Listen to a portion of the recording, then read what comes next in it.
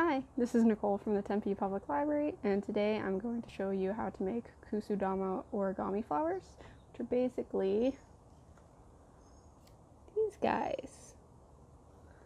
So for our supplies, we're going to need paper. I have actual origami paper. If you have like construction paper or printer paper, that works fine as well. You'll just need to fold it down and cut off the excess so that you have a perfect square like this. And you'll need 5 of these. Then you'll also need glue of some sort. So I have rubber cement, and then they're called zots. They're like little gelatinized strips of glue that you can use to glue stuff together. If you have like a glue stick or Elmer's glue or a hot glue gun, that would work perfectly as well. I've even made them using tape, but it's not super great to work with. So I'd use some sort of glue if you have the option. Now let me adjust us so that we can see what I'm doing. All right, so with our paper, we're going to start with what's called a valley fold or a mountain fold, which basically means we bring these 2 points together, these opposite sides. So I'm going to bring this up.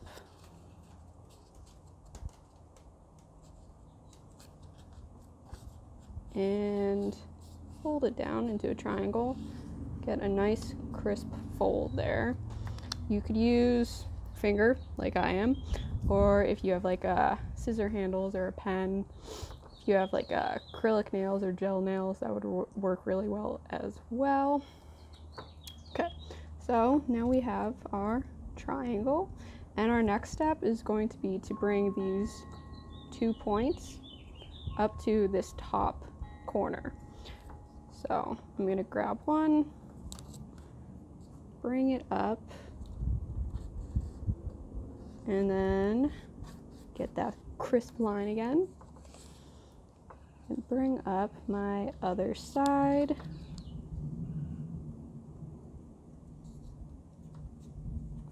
and again fold that down as nice as you can so you get this little diamond shape. Now once we have this diamond, we're actually going to unfold it. We just want to use these crease lines on both sides. So we're going to take our ends and fold them up so that they run along this crease line. So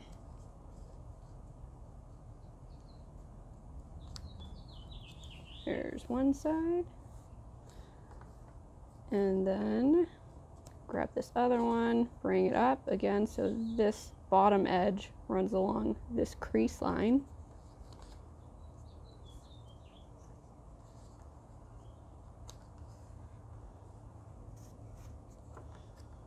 Alright, so now we've got a shape that looks like this. Now we're going into the hard step, so bear with me. It's called a squash fold, and basically what we're going to do is stick our finger in this little pocket here and expand it out, puff it out, and then fold it down on itself. So the paper will naturally want to lie where you actually want the fold, but it's a little confusing. It will probably take you a couple tries to get it right, so maybe have a couple extra sheets of paper. And then we'll do the other one. So again, stick your finger in this little pocket here, puff it up, and then bring it down, fold it. So it will, in the end, look like this, like a little fan. Now once we've got this shape, we're going to take these little tips and fold them down into triangles against this edge. So you want a triangle whose bottom base edge is flush with this side. So grab this, just pull it down so that you've got a little triangle flap here. And we'll do it on the other side as well.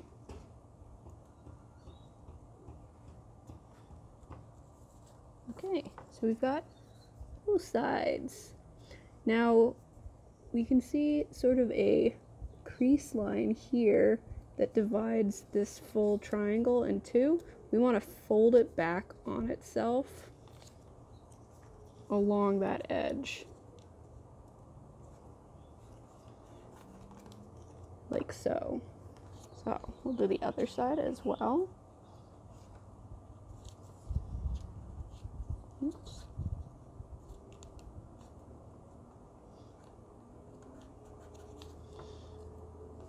Okay, so we end up something like this. So kind of a square shape again, but it has like these little triangular flaps. Now is where we need the glue. We're basically going to bring these two sides together like this. So we want to stick glue on one of these sides and then glue them together. So let me get one of my Zots.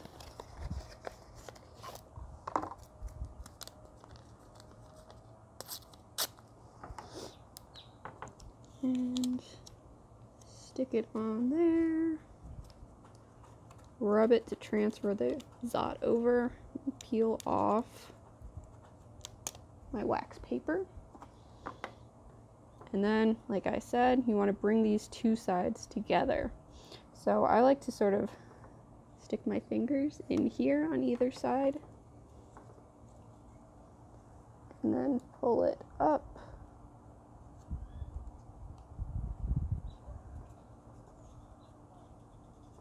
Like so. So you sort of have like a conical shape. You'll see these three little distinct areas, I guess. You can get your finger in there, kind of pull them apart. So if they're clinging to one edge or the other, you can sort of pull them apart like that. So this is one petal. You'll need 5 of these to actually create a flower. Luckily, I created 4 before we started. So now you need to get your glue. I'm going to go with the rubber cement here rather than the Zot. And you're going to glue them like this. So we can sort of see like this flower. You glue together the sides so that it comes together in a flower shape. So I'm going to put glue here and then here on my second.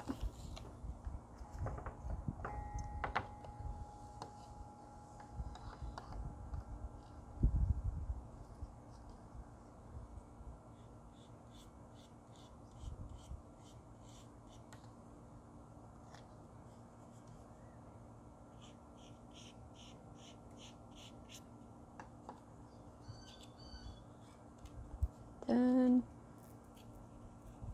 stick them together.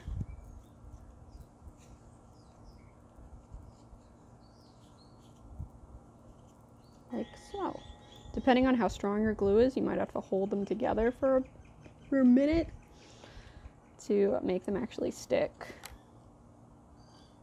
And then you just kind of keep going.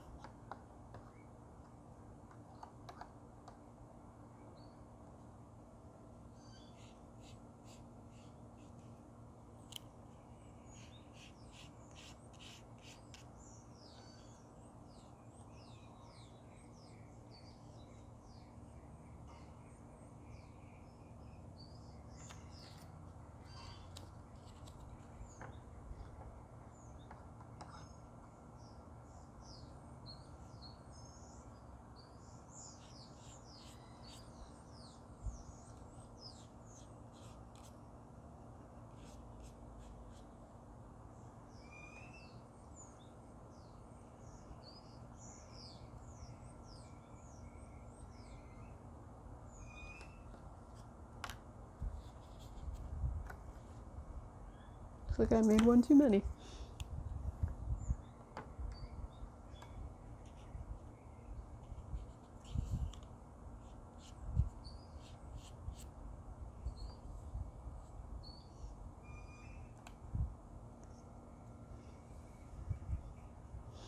Alright. There you go. A beautiful flower. Now if you want to create a bouquet, you'll need some sort of stem. I have stem wire, which is very thin.